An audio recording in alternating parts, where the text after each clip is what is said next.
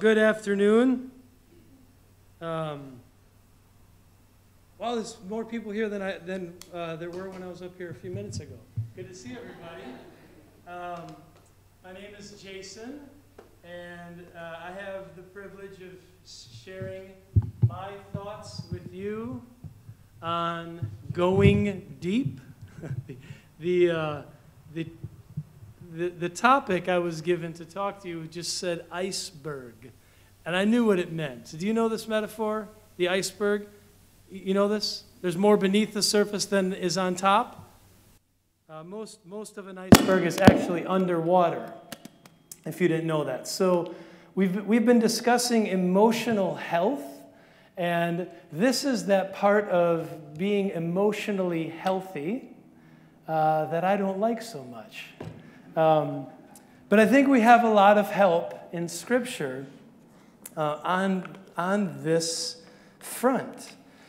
I don't have slides for you on the actual passage. If there's any way you could have my volume turned down just a smidge, that'd be amazing. Thank you so much. So if you have the text with you, turn to Genesis chapter 32, though we're actually going to begin at the end of 31, but it's probably easier to just go right to 32. Sorry, 32. I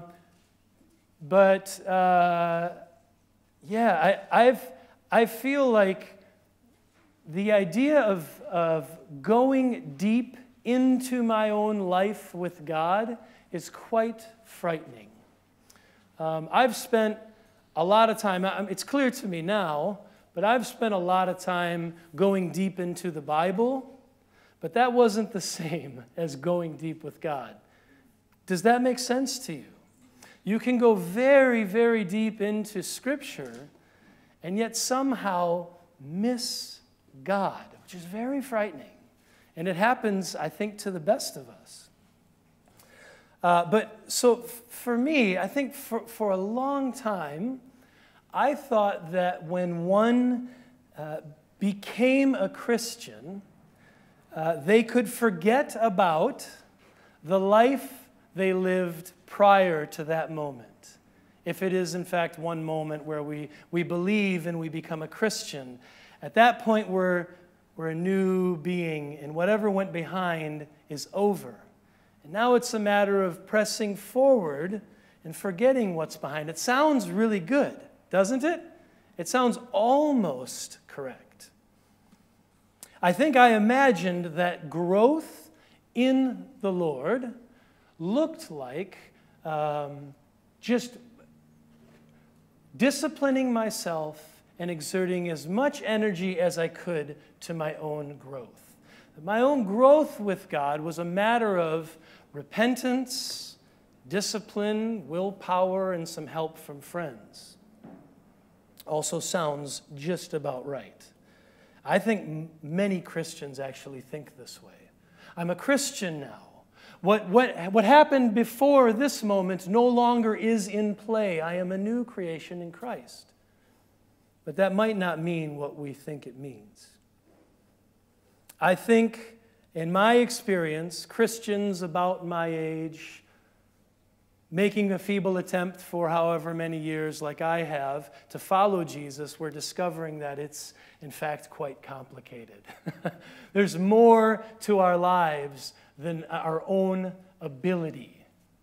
There's more to our growth with God than our own ability. And I don't think most of us would say we don't need to confront things in our past. I think most people know that that's probably true, but we don't know where to begin. And so rather than get hung up on the negative, discouraging realities of our history, we try to pretend like they don't exist, and we move forward. The problem is, we are historical creatures. And how we live our lives has much to do with what's happened in and to and through us in our past. Does that make sense? We live our lives moving forward with God with some of the same ways of approaching life, ways of thinking about God, ways of dealing with hurts, all of those things go back quite a ways. And I think, again, there's this wonderful, very simple, but wonderful passage in the second letter, 2 Corinthians, chapter 5, where Paul says, if anyone is in Christ, new creation. You are a part of a brand new reality brought to you by the resurrection of our Lord. But what he doesn't mean, what he cannot mean, is that the reset button has been hit. And that whatever went before is gone and now we're new. This is helpful to me. Grace is not a time machine. Grace is not a reset button. Grace is something even more unbelievable. It's a restoration. It's a reconciliation of and despite our histories of animosity. Grace is not an undoing, it's an overcoming. See, God wants to heal us from the things that have happened in us and to us. It's how God is. He is invasive in our life. He gets involved at the deepest possible levels. Those levels which we are very happy to keep him away from and just keep coming to church and going to our daily devotional practices like good Christians, all the while kind of being elusive with God. And if we live like that, then some of the wounds in our life will continue to inform the way we live, like it or not, new creation or not. And that's part of what it means to inhabit the new creation, is to be whole and healed. That's why the Christian life isn't merely a matter of a transaction. Some one thing happens and there, salvation, it's over.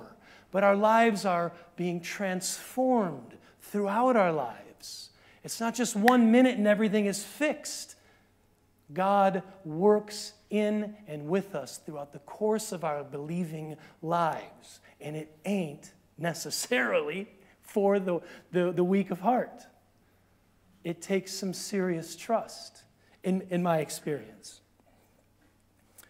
But focusing on our pasts, how many of you hear me saying this, and immediately you're thinking, well, that does not sound healthy. I've done that before. And I don't think the last thing we need is now to drudge up our pasts and focus on all the painful things that have happened to us. To which I would say, amen, exactly. Because this needs to be brought into careful tension with the new creation, the new reality which we inhabit in Christ. And this is where we need the Lord's help. Now, there's another end of this spectrum. Not only that our histories wound us and deform our humanity and make us sort of live life with a limp that we needn't have, but the other end of this spectrum is we can idealize our pasts. You familiar with this? Now, those of you who know me well, which isn't many of you, I realize, because I'm still quite new here, but you'll discover that I have an unhealthy obsession with Air Jordans beginning at 1984 and ending at about 1995. And there's a reason for that, I'm discovering. Like, I know more about shoes I can't afford than anybody. Because there was a moment in my life when I got a pair of Jordans after wanting them so badly. And it was the purest time in my life. I want that. I want Jordans. I'm like, look at me. I'm a 43-year-old guy walking around wearing the same shoes I wore in 5th grade, thinking that's normal. But it's because of what these Jordans, these shoes mean to me. They signal a time in my life when things were very simple, very beautiful, very easy. And we do that. But we can get stuck there. Institutions get stuck there. Churches get stuck there. Always looking back. I want to go back to that. Well, you're different now. I don't care. We can do that again. Let's recreate what we used to have. It doesn't work that way. It doesn't work that way in our personal lives either. We can be stuck looking back, imagining that if we could just get back to the way things are, things would be better. But we don't realize what we're trading in when we think like that. All of the things that you have now in your life, wounds, victories, abilities, skills, gifts, people, everything you have, you'd be trading in to go back. The word for this is nostalgia. Do you know this word? It's dangerous. It's really dangerous. It's not just a cute way of remembering the past. It's a way of being stuck and imagining that the best that God has for our lives is somewhere back there. Also, we forget that our lives back there actually were also jacked up. There was also pain and loss and grief back there too. Does this make sense? So I think some of us need to be, self-included. I'm working on this. This is not easy. We need to be liberated from our obsession with the way things used to be so that we can embrace God's direction in our lives. I think that's why I've had a hard time for years now. I volunteered to do full-time ministry, and I've moved a lot. In the last 5 years especially, I've moved a lot. And I look around and I'm like, I didn't sign up. Where's my home? Like, I didn't sign up to be dislocated. I didn't want to always feel like my life is changing. I want to go home where people know me, where I know the landscape and I have my favorite places. I want to go back there. But I've realized that impulse in me is me living out of my own wounds and fears about embracing where I am. And so I end up missing that God has been with me, bringing me to where I am. I don't know if that resonates with you. But we cannot embrace what God is doing in our lives, in and around us, if we are obsessed with an idealized vision of our pasts. Smith again. This is great. Smith's new book on time. I recommend it if you're up for a deep read. Sometimes the most faithful act of remembering requires a deconstruction of our nostalgias. Sometimes the most creative act of remembering is to ruin the illusions we've learned to live with. That is, letting our vision of the past stand in the light of God's goodness and being confronted with the question, what do you want to do here? Do you want to trust God and move forward? Or do you want to stay connected to something that cannot be? So sometimes the most faithful thing is to tear down illusions that are in fact not helping us live faithfully present with God. But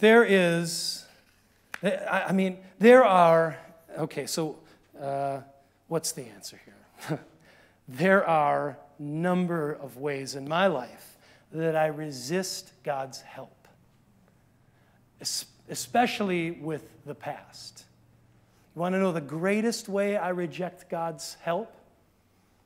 Busyness.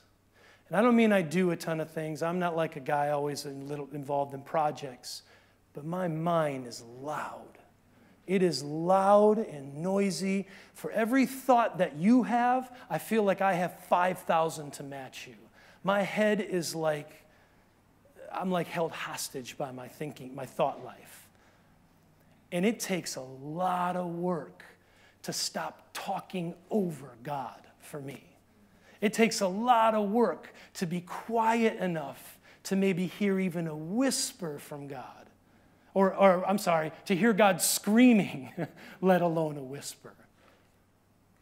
but I got so much going on in my head that I often can't even hear anything God might be saying or doing or leading me toward. It's, I think, one of the primary ways we resist God is having unstilled minds. And I think, because here's the thing, I think to confront going deep as the topic of the sermon, going deep requires God's help. Because there are things in our lives that not only can't we articulate and talk about well, we're not even aware of. We're going to see a story of that today. There are things in our lives that we wouldn't even be able to talk about and get help with if we had the will to do so, because we're not even aware they're there. God knows, and God can actually heal. God can get involved at the deepest levels of our life to bring healing, to address and dress our wounds, if we allow Him. But my point is, we need God. You know, in January 23rd of this year, my younger brother died of a fentanyl overdose. And I presided over my younger brother's funeral. I gave the eulogy. I don't even know where to begin to tell you about that. I don't even know how to articulate what that did to me and in me. It's going to take a lifetime to unravel that moment. I will be haunted for some time. And that doesn't mean I shouldn't try, I shouldn't talk about it, but I've discovered I need to sit with that before my God who can heal. And if I plan to find healing in areas of my life like this, I will need to shut up. I will need to settle down and allow God to address me. We all have these kinds of things in our life. You want to live with Christ? You will not be able to live on the surface of your life just singing hymns and studying Scripture. If you want to be faithful to the Scripture we read and honor the hymns we sing, you will need to open yourself up and go deep with God. And there's no way around that if you plan to actually grow. And that's why I said at the beginning, I'd rather that this wasn't the case. I'd rather we could just grow by trying really hard and just get better and better at the Christian life. But this is so beautiful because this means that our lives before God unfold very slowly. We are not yet what we shall be as we give ourselves to God. How are you guys doing? You sure? I don't know if I am. We'll see. I want to share with you a story from Genesis 32. And it's a story about the character of the elect. It's a story about a first step on the road to transformation. It's a story about a person, a guy, who doesn't realize or doesn't trust that God is going to give him a blessing. It's a story, ultimately, we're going to discover about God's relationship with people, specifically chosen people. It's a story of Jacob. You're familiar with Jacob? Jacob, good guy or a bad guy? Show of hands. Good guy? Bad guy? Like you. Good guy, are you a good person or a bad person? Yeah. We shouldn't imagine that just because their names are in the Bible, they're superhuman. We'll discover that. In fact, there is this wonderful line that threads the entire narrative of Scripture, having to do with infertility and the barren woman. And Israel's first three matriarchs are all barren women. And the second of those, Rebecca, she is infertile. Her husband prays for her, and the text shows us that God opens her womb, and she finds herself expecting with two boys in her womb. And while the kids are still inside of her, she says, these kids are going to tear me apart. And the text says that they're wrestling one another within the womb. Sibling rivalry starts for these two brothers in utero. But when they emerge, the oldest comes out, hairy and red, and they name him Esau. And as he's coming out, a little hand pokes out, holding on to his older brother's heel, not so fast. And they call him Yaakov. Now, Yaakov means something like, probably in its oldest form, God reigns. But it sounds a lot like and looks a lot like the word for heel, that is, your heel. And he grabs his brother's heel. So they call him Yaakov.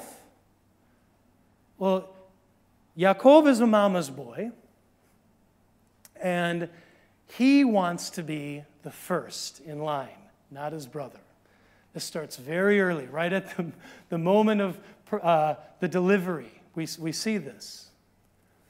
Jacob, I'll spare you my summary of all of Jacob's life, but I will say that he gets really good at getting what he fears he won't get from God. He gets really good at manipulating the system, working angles in order to get ahead. And it turns out, through some deceptive maneuvering and some help from mom, that he actually slides in front of his brother and gets the birthright and the blessing from dad. When his dad is blind. And there's this moment where he dresses up like his older brother to trick his dad, because his dad can't see well. And even so, he smells and feels. He puts like goat hair on his arms so that if his dad touches him, because he knows his older brother is hairy, like this will really fool dad. And dad actually asks him, Esau, my son? And Yaakov says, Ani, yeah, it's me. It's me. I'm Esau. And he gets the blessing. Well, his older brother ain't having it, so he has to go into a kind of exile. And he has to go all the way back to his uncle's home, back in Mesopotamia, a long ways away. As soon as he starts out to head back, to get away from his brother so that he doesn't get killed, God meets him. God promises him, I will be with you. Now, if I were God, I wouldn't be with this guy. But I'm not God, thank God. God is faithful to Jacob because God is faithful. And he promises to go with Jacob into a long exile with his uncle. Jacob wakes from the dream wherein he saw God, and he says, Bet-El, this place is the house of God. In Hebrew, Bethel, this is the house of God. God is in this place. God is with me. And he goes, and there's a familiar trope in the Bible where guys meet their spouses at wells. I don't know what the modern day equivalent of a well is, but if you're looking to get married and you want to follow Scripture, go there. Because it seems that that's where the heroes of the faith meet their spouse. Jacob stumbles upon a woman there named Rachel. And she is the daughter of his cousin. He falls in love. He falls in love so head over heels with Rachel. Right away, he starts crying. He's so in love with her. And he says, I'll work 7 years if you let me marry your daughter. That will be how I pay you back for her. It's like, great. We need help around the farm, so that's great. And then when he gets the daughter, you know how the story goes? He actually slides in the older daughter, Leah. And lo and behold, it says, Leah. I didn't work 7 years for Leah. I worked 7 years for Rachel. I don't want the older sister. I want the younger. He says, well, we don't do things like that here. Another 7 years. Pay up, buddy. Long story short, the deceiver spends 20 years in exile deceiving and being deceived. He tricks his uncle tricks him, And in the process of the trickery and the rivalry and the deception and the manipulation, Jacob is increasing in wealth and his family is getting bigger and bigger and bigger, to the point where he has 11 sons, the 12 tribes of Israel. And then in chapter 31, God returns after 20 long years to Yaakov, and he says, time to go home. Time to face your past. Now, if you're Jacob, do you want to go home? What's happened in the last 20 years back home with the brother you cheated? You screwed him, and now you got to go face him. If you were Jacob, what would you do? Would you go? 20 years a lot could happen in 20 years. You can get more entrenched in your anger, or you could learn to open up and forgive. But there's no indication because it's a long way apart, and there ain't email to check up on one another. There ain't the holiday letter coming to say this year in Esau's life. There's none of that. It's a risk to go home. And it's a risk that God calls Jacob to take. He says, I want you to go back to your family. I am with you. The blessing that I promised you, you shall receive because I shall give it to you. Not because you shall strong-arm people to get it. How you doing? Let's read some of the story and then make a few observations. We're going to start in verse 55 of chapter 31. Jacob's packing up his family, and he's heading back to face his past. Early in the morning, Laban arose and kissed his grandchildren and his daughters and blessed them. Then Laban departed and returned home. Jacob went on his way, and the angels of God met him. And when Jacob saw them, he said, this is God's camp, Machanaim. So he called the name of the place Machanaim. This is God's camp. Okay, so Jacob leaves after 20 years of animosity within his uncle's family, being tricked several times over, tricking them several times over, and they kiss and they leave. There's a kind of resolution. And Jacob starts his way back home. What's the first thing that happens as Jacob takes that first step towards facing his past? What's the first thing that happens in the narrative? God's messengers appear to this man. And it's an odd little story. Nothing else is told. But Jacob does what he always does when he has an encounter with the divine. He names the place. He'll do it again in a few moments. He did it on his way here. He names the place. This is camps. That's what Machanaim means, camps. We're not told what these messengers did or said. But I like to think, and I'm not alone in this, that his eyes, this is an attempt to open his eyes. You're going back, and it's going to be very frightening. I'm with you. I'm with you. In fact, God's messengers attend you on your journey back to face the damage you've done and the pain you carry. God is with you. And the text moves on, and that is strange, in my opinion. And by the way, the narrator, the writers of this story have worked really hard to conceal a lot from you and I. There's much in this you're going to see that we will not be able to explain very well. It's very elusive, and I think that's part of the point. Let's read on. And Jacob, after meeting God's messengers, Jacob sent messengers before him to Esau, his brother, in the land of Seir, in the country of Edom, instructing them, thus you shall say, now look at this, to my Lord, not my older brother, to my Lord Esau. Thus says your servant Jacob. Well, that's a change. Thus says your servant Jacob, I have sojourned with Laban and stayed until now.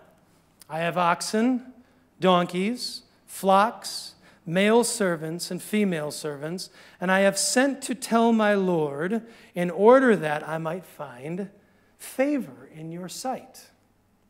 And the messengers returned to Jacob we came to your brother Esau. He's coming to meet you. And there are 400 men with him. Jacob was greatly afraid and distressed. He divided the people who were with him and the flocks and herds and camels into 2 camps, thinking, if Esau comes to the one camp and attacks it, then the camp that is left will escape. So look at this. First thing that happens, an encounter with God. The next thing, trying to be deferential, to extend the olive branch. Older brother, my Lord, your servant has come with all of this wealth to find favor in your eyes. He sends the messengers out, and they meet Esau. He says, my younger brother, I'll be right there. They come back ahead of him and say he's on his way. There's 400 dudes with him. Jacob is in a position that he is not going to get out of without some help, as far as he's concerned. It says he's greatly afraid and trembled. He's terrified. 20 years of accumulating all this. 20 years of agony with my uncle Laban. Only now to have half of it, I'm going to split them up. That's what I do. I plan and prepare and strategize so I can save at least half of my family and my wealth. But half of them are probably going to die. It's over. My sons, my wives, my wealth, my older brother is going to come and pay me back for what I did to him. And I can't fight 400 men. I'm wealthy, but these ain't soldiers. So look what Jacob does. Jacob does something, and it's the first time we've seen it in the Bible so far, in Genesis. Look at this in verse 9. And Jacob said, O God of my father Abraham, God of my father Isaac, O Lord, who said to me, return to your country and to your kindred, that I may do you good. I'm not worthy of the least of all the deeds of the steadfast love and all the faithfulness that you have shown your servant. For with only my staff I crossed this Jordan, that is the river, and now I've become 2 camps. Please deliver me from the hand of my brother, from the hand of Esau, for I fear that he may come and attack me, the mothers with the children. But you said you would do good, yes, do good, and make your offspring as the sand of the sea, which cannot be numbered for multitude. Jacob prays. And we haven't seen, this is new. This is new for God's people. It's a prayer of distress. It's very similar to what we see in that big, long liturgical text in the middle of our Bible called the Psalms. It's very similar. It could be summarized, I suppose, as, I am scared to death. You said you'd take care of me. You have so far. I am not even worthy of what you've done. Keep it up. I am scared to death. It's simple and it's beautiful. And it arises out of Jacob's own anxiety. I didn't mention this, but if we've been reading along, know that God had promised to bless Jacob instead of Esau right from the jump. But Jacob's been trying to grab hold of God's blessings on his own. Now, God has worked with him, but he's finally in a position where he's out of gas. There's no plan or 10 steps he can formulate to get out of his tight spot. He's at the mercy of his brother. There's no 10-step plan for Jacob to deal quickly with his past.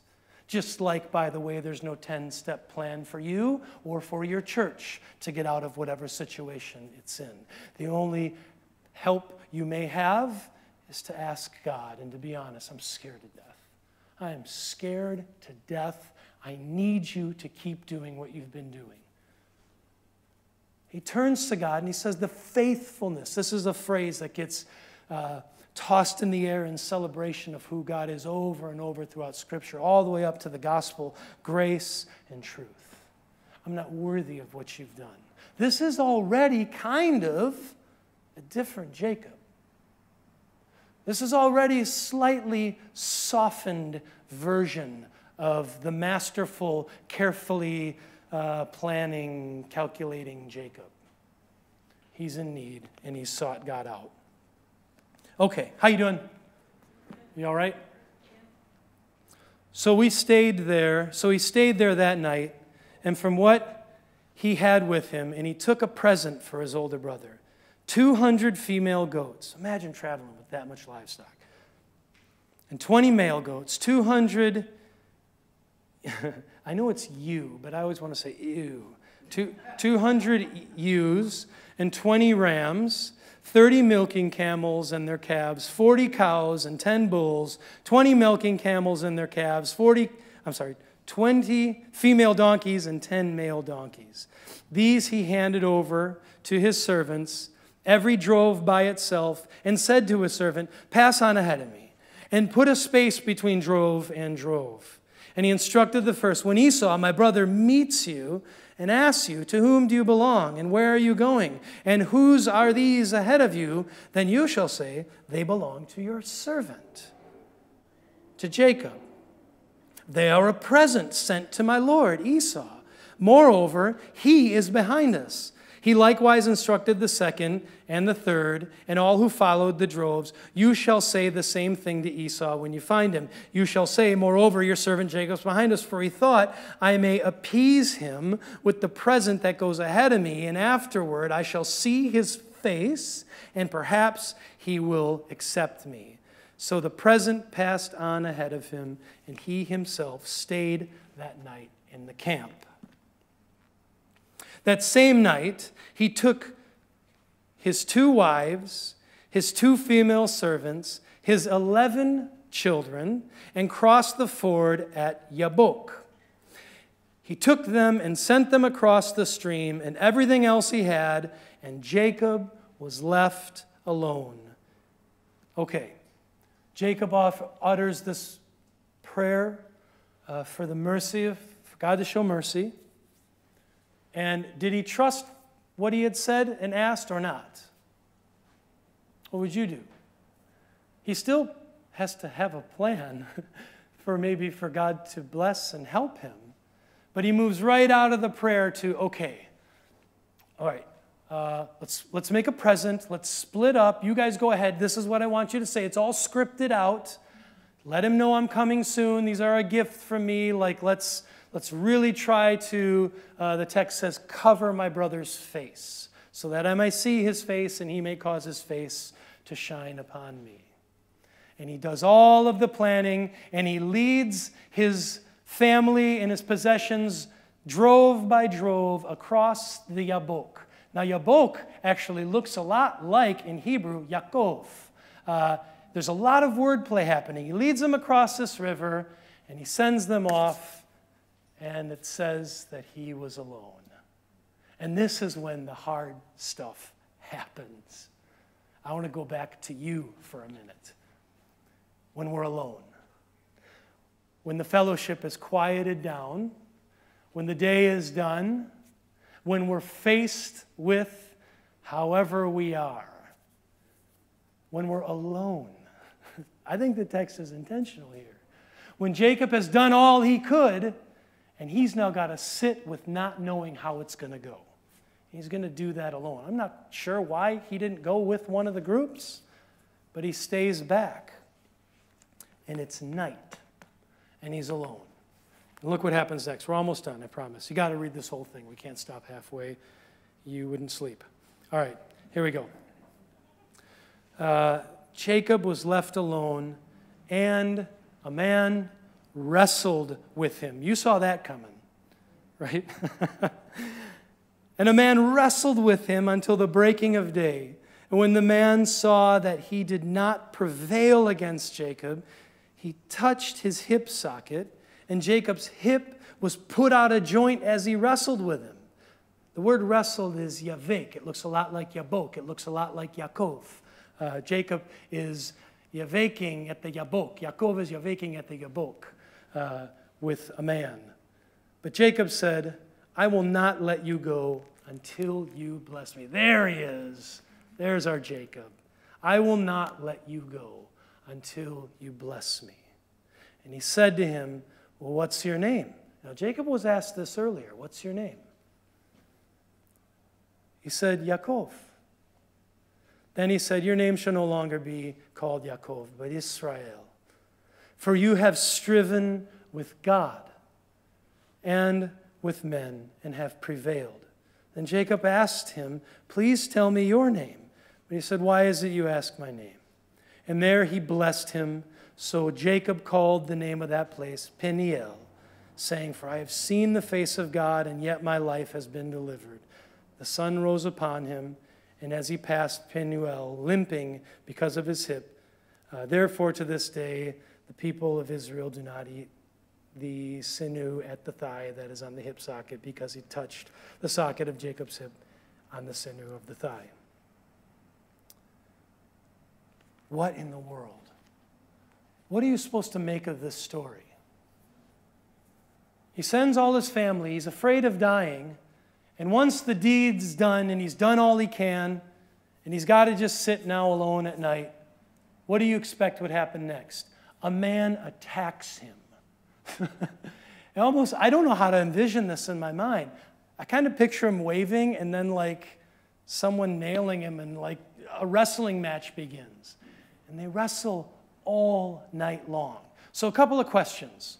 Who's the man? Where did he come from? And why? What is the point here? This guy has gone through enough. Well, there's so much discussion about this passage, as you can imagine. But it seems like this man, guess who it is? It's God. It's God. God appears as men. You know this already, though. He's done it in chapter 18 of Genesis. God shows up not to say, Jacob, I see all the hard work you put into this plan, and I'm with you, brother. I love you, my son. I'm going to deliver you from Esau. Don't be afraid. It's okay. No, he tackles him.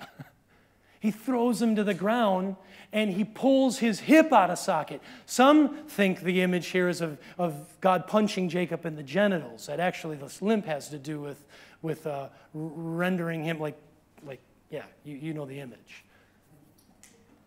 But in any case, it seems as if it wasn't too difficult for this man to maim hard-headed Jacob. Jacob keeps fighting with God. God is making it so he can't walk straight anymore. And does Jacob say, I've had enough? I've had enough. You win. No, that wouldn't be Jacob. He keeps fighting with God. Can you handle a few rounds in the ring with God? Could you do that? Jacob does. He fights with God, and he won't let him go. He says, I need you to bless me. He says, what's your name? He says, you will be called Israel. Well, there we have it. The whole story of the Bible is based on a group of people named Israel, and what do? They fight with God over and over and over. Jacob, at his lowest moment, has to fight God? Come on. That does not sound like the sort of God I want to go to a building and worship. See, God is doing something. I don't know what, but God is doing something in Jacob. I love what J.I. Packer has said about this scene. He says that the beauty of Jacob here is that he held on to God while God weakened him.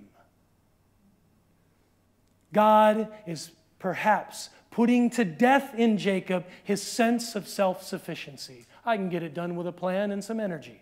I can get it done with a good plan and a prayer. God is showing Jacob, you're limping out of this battle, dude. And that's your badge of honor, that limp. You limp over the hill to meet your brother.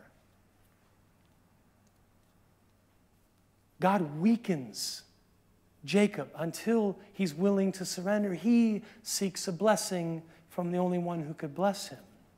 And he receives a new name. Now we'll read on. He'll still be called Jacob 66 more times in the book of Genesis. And he's not really that changed of a guy after this, believe it or not. Which leads me to believe that even one wrestling match with God won't change you. It's a lifetime. We quickly forget what happens in our lives. But Jacob now can go face his brother. Having wrestled God, he's in a place where he can go meet his brother. We don't see Jacob afraid anymore if you read on. The fear of his brother is kind of evaporated. And now you just see this. Oh, I forgot to mention this. Jacob is 97 years old at this point. So don't think that transformation and facing your past is a young man's game. It may happen late in your life. Jacob is now going to limp for the rest of his life. And that limp is a sign of God's power in Jacob's life. That inability to deliver himself. He will always remember, and anyone who watches Jacob make his way toward them will say, there's a man who's fought God and found the answer. You ever meet someone with a limp, spiritually speaking? You ever meet these folks? We need to preserve and protect them because they're our guides and teachers. Those who have fought with God over the course of their life and limped out of there and lived to tell about all the things God has done, teaching them how weak they are, teaching them that they can't do it on their own. That's what God's after. That doesn't happen at baptism. That doesn't happen in your studies. We can't inculcate that quickly in a message or in a sermon or in a Bible study for somebody. That's a project which will take the whole of your life, if you're up for it. Or you could just stay on the surface and keep manipulating your way through life. But if you sit alone for a moment, and I've been trying to do this. I know I'm running long. I always do. It's the way of a windbag like myself. So I'm almost done. I've noticed this in my life. I've been learning the practice of contemplative or like centering prayer. You familiar with this? But it's a practice of stilling yourself. And as your thoughts go past, you try not to jump a hold of them. You try to clear your mind, like trying to set yourself before God, not worrying about everything that you've not done, everything, all your failures, all the things that need to get done, but trying to part the fog in a way so that you might sit and perhaps be present with God. I know how it sounds until I started to do it. And I found that when my mind clears for even a moment, I am scared to death. I am scared all the way deep down. There are so many things that I have unresolved issue with, namely dying. Like trusting God with my very life. Like so much of my behavior grows out of I still have deep fears. I wouldn't have known had I not sit still. But I think this is what God's calling the church to. I think it's what he's always been calling the church to. Not get baptized, get out there and save the world. But your baptism is an opportunity to now live into a new creation and to become people who are themselves new creatures. But that comes by wrestling God. At some level, that comes as striving with God and losing, being overcome and defeated by God until the brother that's coming to kill you with 400 men is no longer frightening to you because you trust God enough and you saw real power and you're no longer scared of the things that used to control you. You should go read on what happens. I want to close with this. Because here's what happens as we deepen ourselves with God, as we open ourselves up to actually walking with the Lord and allowing him to confront and address all that is in us, even the things we're not aware of. Here's what I think happens. It's summarized best by the Chronicles of Narnia. Little Lucy meets Aslan, the big lion, later in life, much later. The lion represents God in these stories. Lucy meets him, and look at this exchange. "Welcome, child," he said. "Aslan," said Lucy, "you're bigger." "That's because you are older, little one," answered he. "Not because you are? I am not. But every year you grow, you will find me bigger." That's what it's like to walk with God honestly and openly. God doesn't get older. But as we walk with God, we find him larger, more complicated, more hard to get our hands around, bigger, undomesticated, untamed, dangerous, loving, kind, trustworthy, faithful. We find our God to be one who breaks every category. But we find that as we grow with him. He gets bigger, not us. We can't grasp who God is in one sitting, in one study, or in one moment, or at conversion.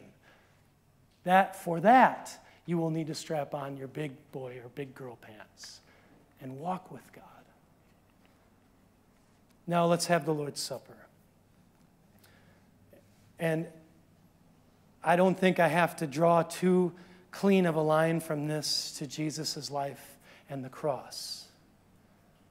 You could maybe hear what Hebrews says, that in Jesus' days, he cried out with loud petitions, and he learned obedience.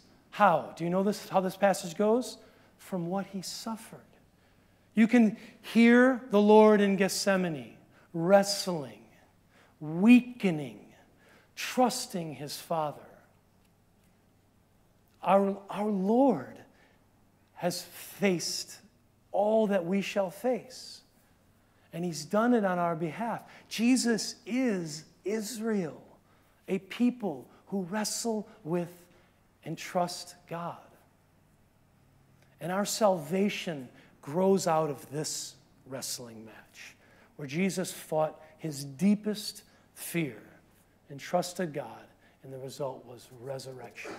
We eat this meal, I hope you can eat this meal with sincere gratitude and with a sense of wonder, because it is amazing what we have in this little thimble. Let's pray. Father, we thank you for this time together. We thank you for this rich text. We thank you for stories of men who have survived confronting their fears. We thank you, God, that fear and death and loss and pain shall not have the last word in our lives or in creation. We thank you, God, that the cross and the resurrection is evidence of a good future. And we pray, Father, as we sit and we try to remember the Lord, we try to imagine the depth of this meal, that we are changed, that we try, Father, to become as you are.